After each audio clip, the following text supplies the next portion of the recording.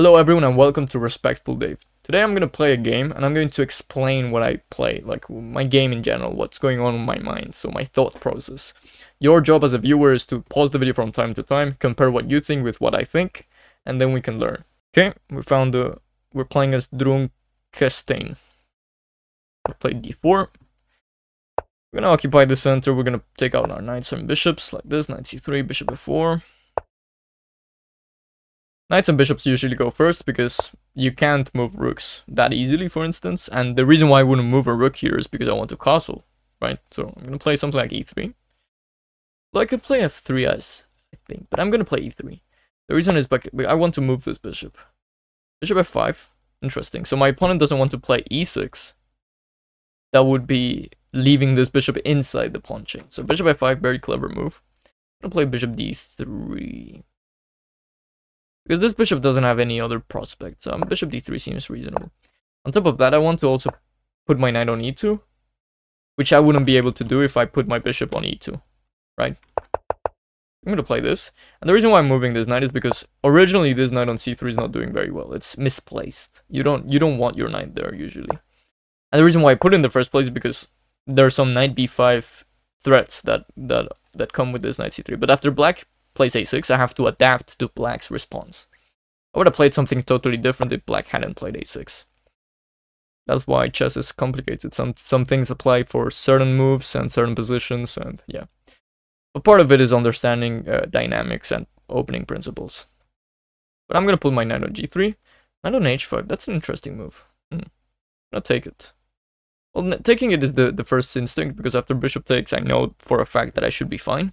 After I move, like, castles, for instance, or for example, I should say, sorry. But I'm calculating stuff like bishop takes g6, hg has to happen. If knight takes f4, I have bishop takes f7 and then takes. So bishop g6, hg, and can I take advantage of that? Is there any way? So knight takes h5, rook takes h5. Doesn't seem like it. Taking too much time on this. I have to be a little bit more time efficient. So I'm gonna take. And my idea here, what was my idea? My idea is that, well, now that this is pinned, it's a little bit annoying. There are two ways you can deal with a pin. You can put the bishop on e2 and just, now you can finally move the knight. Or you can play something like queen d2. Say, I'm not worried about you taking because I'm not castled yet.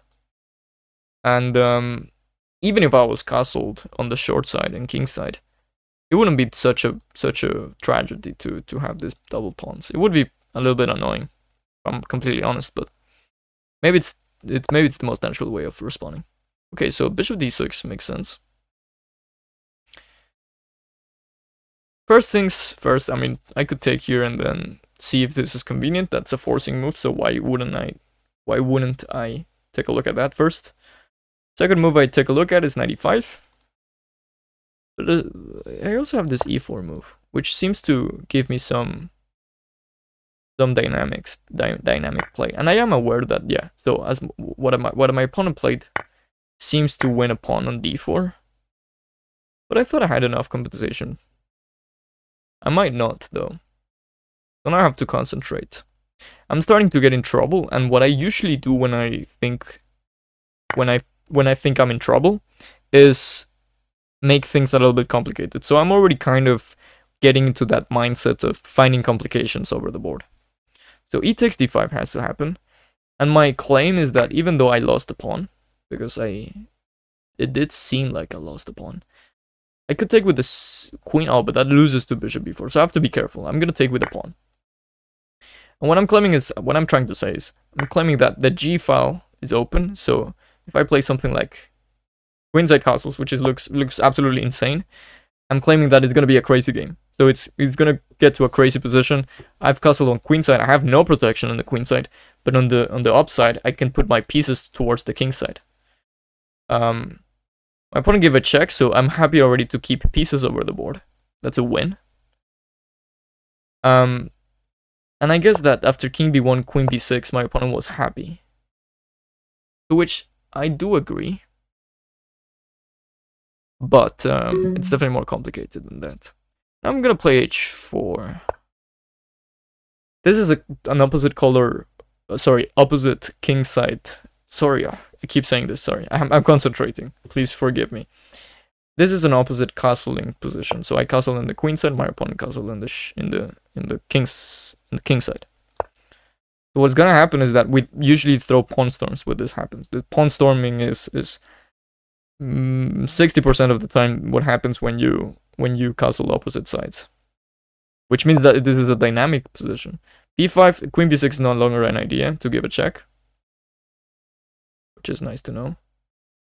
And now I'm gonna try to create this battery with queen d3. I could have played bishop c2, but I think queen d3 is a little bit better. Better to do it this way. And if white gets this queen d3 and black has to play g6, then I get to open the h file, and that's very scary.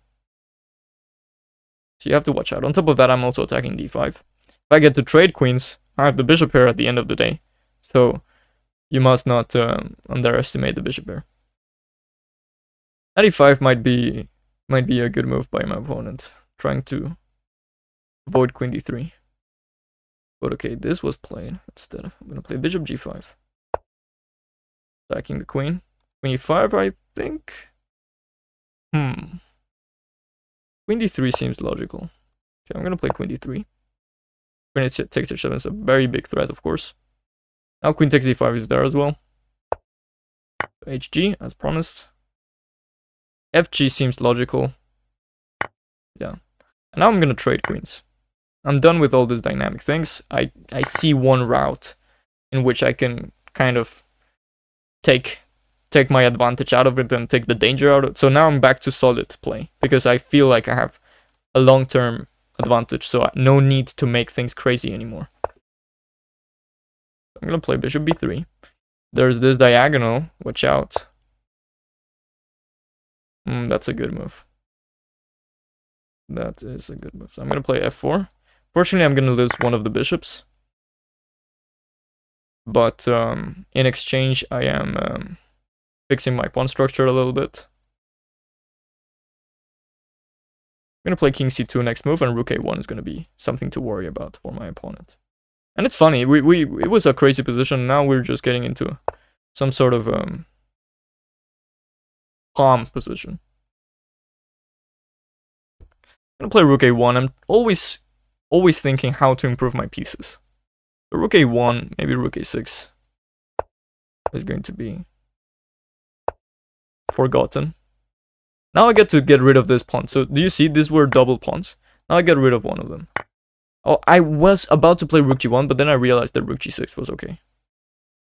Once I realized that was a problem, I didn't do it. And the reason why now I did it is because I did it with the other rook, and a6 was weak. So I did it in a very happy way. I'm gonna put all my pawns on this structure because my bishop is defending both of the weaknesses.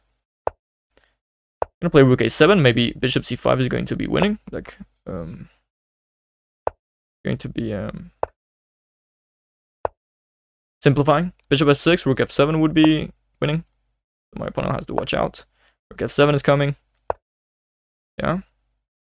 Now I'm gonna play rook d7. I'm tickling. I'm not sure what to do, so I attack my opponent's pieces. It's a safe way of approaching this. Okay, so rook king f3. I'm happy to. I was a little bit more about king g4. And I think I have rook d5 now. And I take this pawn. So now I'm not only one pawn, but two pawns. And I think I win a piece now. Because of bishop f6 and rook takes d2. Okay, good game.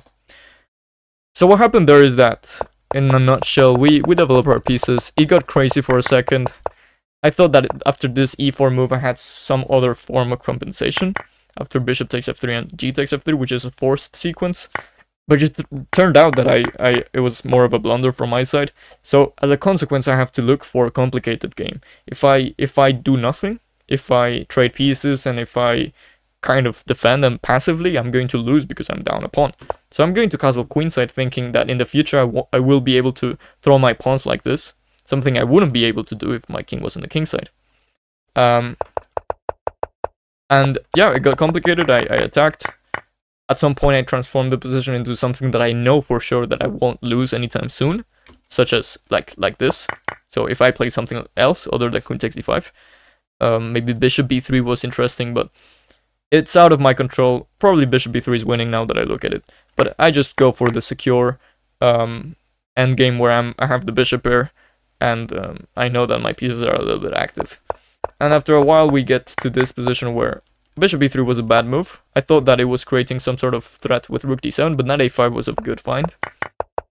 And I think the mistake from my opponent went to allow f5 first of all, and second of all to play rook g6 in this position. I think either bishop g7 or king f7 would have been fine. But rook g6 I just win a pawn, and eventually it was already a little bit complicated, sorry. King g4 was a little bit better here. I guess my opponent didn't like f3, king g3, and it looks scary. Maybe some bishop f2 ideas, but I think that endgame shouldn't be winning. In fact, that's a bad move. So after king g4, I wouldn't be so sure why this is so comfortable. But after rook e8, which is a nervous check, it is a check, but it benefits white because of king f3. Then rook d5 is coming with a check, grabbing this pawn, and after the final blunder, bishop d2. Now I give a check and another check. So now I get this discovered attack over the bishop. If king h3, rook takes d2, rook f8 is the last try, but then I get rook d6, defending the bishop, and I'm up a couple of pawns and the bishop, so that should be enough for me to win. Thank you very much for watching. If you enjoyed it or if you have any questions, please let me know in the comments, and as always, have a nice day.